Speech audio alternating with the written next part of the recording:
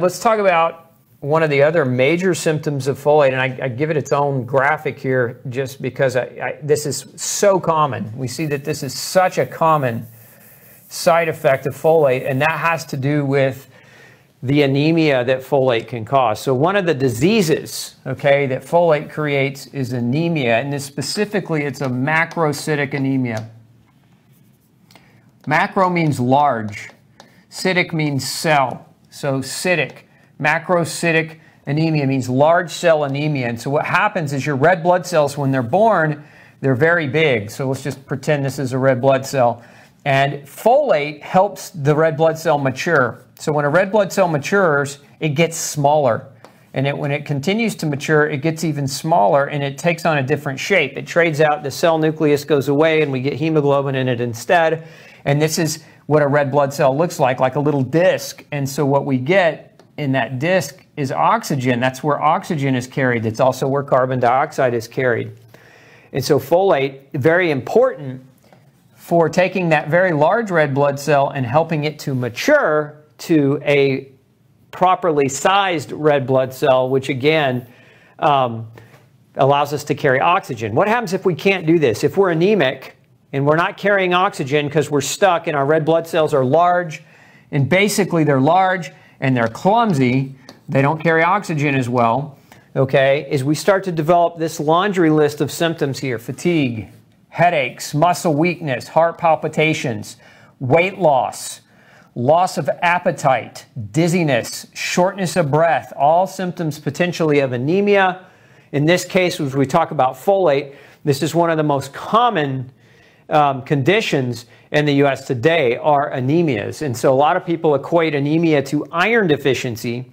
Although iron deficiency can cause anemia, folate causes a different type of anemia. So kind of the takeaway here, if you're having or struggling with this series of symptoms, the fatigue, the headaches, the muscle weakness, the exercise intolerance, your heart's beating really rapidly, okay, dizziness, shortness of breath, if you go to altitude and you completely lose your ability to function, that may be a sign of anemia as well, then you could be folate deficient. Now, one of the tests that you can ask your doctor to run is something called MCV, mean corpuscular volume. This is a test, it's part of a standard blood test that helps you understand whether or not your red blood cells are too large. Okay, so if your MCV value is high, if it's too high, it's indicating that your red blood cells are large and they're stuck in this clumsy state, and it's a potential indicator that you might have a folate deficiency.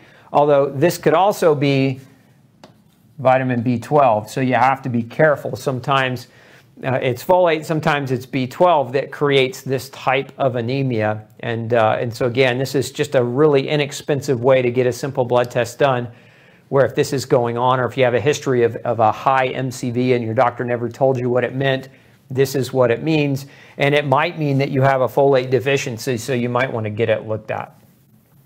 Okay, let's talk about some additional folate-related conditions here. Folate has a lot of different functions. And you know, we mentioned earlier, we said that folate played a role in red blood cell production. Just now we said that folate plays a role in DNA and RNA synthesis and detoxification. And it also plays a role in neurotransmitter synthesis. But those aren't the only roles for folate. One of folate's other roles, I'm going to just circle this one because this is a big one: birth defects as well as pregnancy complications. And there's a term, you probably have heard this, neural tube defects.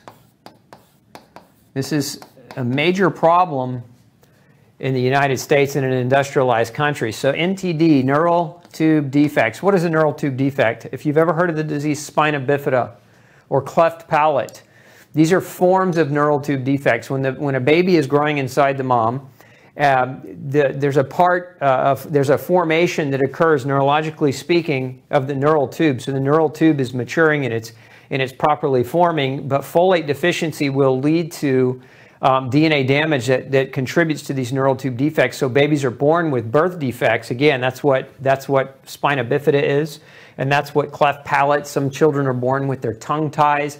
Okay, these could potentially be the mom having low levels of folate coming into pregnancy. It could also, folate deficiency can also cause pregnancy complications. So ladies, if you've had spontaneous abortion or if you've had, miscarriages, that this may also be folate. Remember, folate deficiency leads to poor ability to replicate DNA and RNA. Now, why is that important?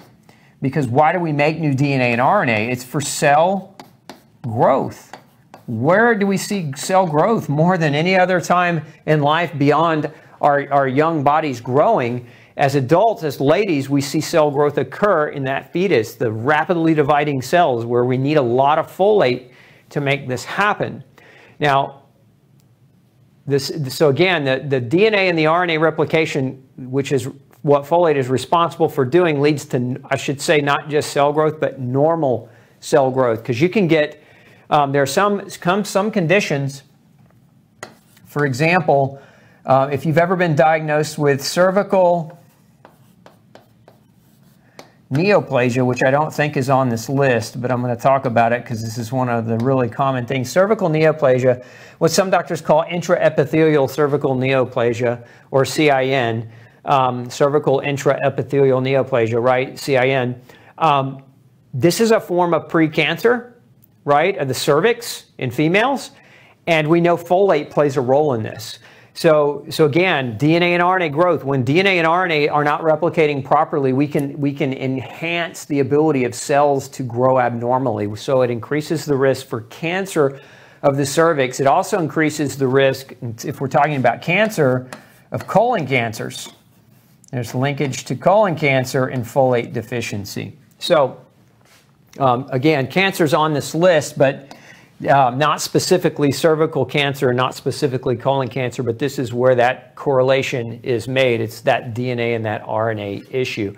We also see infertility. As I mentioned earlier, we got neural tube defects, but infertility, meaning that low levels of folate, if a woman or man has low levels of folate, remember DNA and RNA replication, how do we create a healthy sperm? Men, how do we create healthy sperm? Women, how do we create a healthy environment where the cells are replicating adequately to host a viable pregnancy? So infertility is a common association with low levels of folate.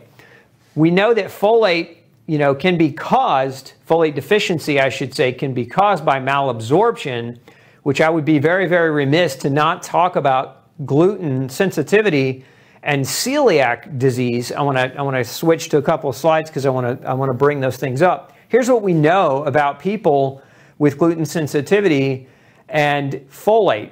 So you can see this study. This was a multi-center trial study performed and published in 2002. What we have, you can see as the results, celiac patients showed a higher total plasma homocysteine. Remember, that's what I talked about earlier, that chemical homocysteine. So what we know is that people with celiac disease have higher homocysteine level than the general population, which is indicative of a poor vitamin status, particularly B vitamins, right? And so in accordance, the plasma level of folate and vitamin B6, pyridoxal 5-phosphate, okay, were low. Now, 37% of the people in this research study, 37% were low in folate. Okay, so this was a multi-center study, okay, where 37% of the individuals were low in folate with gluten sensitivity and celiac disease. Now, this is another study published in the Journal of Human Nutrition and Dietetics in 2013. This study showed that you can see here, more than 1 in 10 of both newly diagnosed and experienced women had inadequate thiamine, which is B1, and then you got folate. So it's not just folate, okay? Vitamin A, magnesium, calcium, and iron intake. So again, that folate level being low in individuals with gluten sensitivity and celiac disease. And then we have another research study. This one was published in the Journal of Nutrients, where you can see 20% of the people in this research study, okay, and patients in this study were deficient in folate. So one study showed 37%, another study showed 20%. So bottom line, it's not an uncommon thing to see people with gluten-induced malabsorption. The gluten causes malabsorption And that can lead to, again, a nutritional deficiency. In this case, we're talking about folate specifically. So again, if you've got a history of gluten sensitivity, you're more likely to have a folate deficiency, and that I think is super important to understand, because if you haven't had your levels checked, if you haven't had your doctor check your levels, then you probably ought to. It might not be a bad idea. Hey, don't forget to check out the rest of the series right here. Make sure you hit subscribe below, and as always, thanks for tuning in.